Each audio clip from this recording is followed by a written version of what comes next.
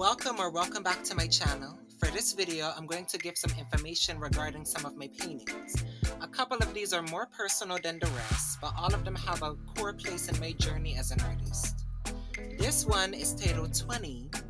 The thoughts that I had while making this one was I wanted to have parts of myself and my family.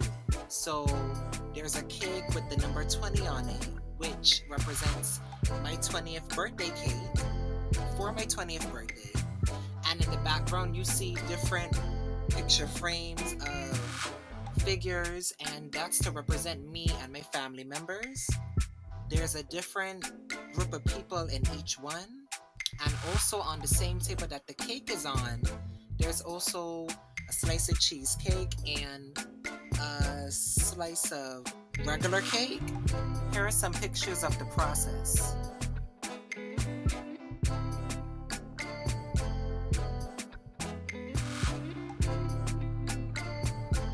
Next on here is KTS, which features 3 figures on a light pink background. The 3 figures are inspired by my nieces and my nephew, and the light pink color I chose to help balance off their skin tones. Pudding and sauce is a dish served in Barbados, and is a typical Saturday lunch for some Bajans. It's essentially pickled pork, and the pudding is steamed sweet potato. The reason that the pudding is the color it is because of pig's blood.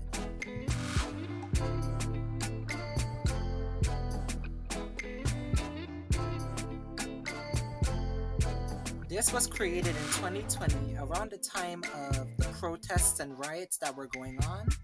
I wanted to show how I felt about what was happening in the world. Each person is bleeding somewhere on their body. This was to show the severity of how we could treat one another as humans. The painting looks so much different now due to the colors of the paint that I used.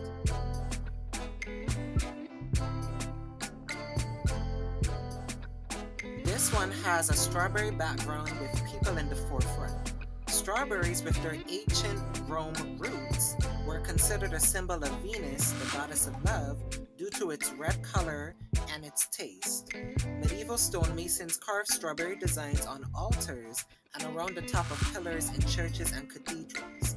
This was to symbolize perfection and righteousness.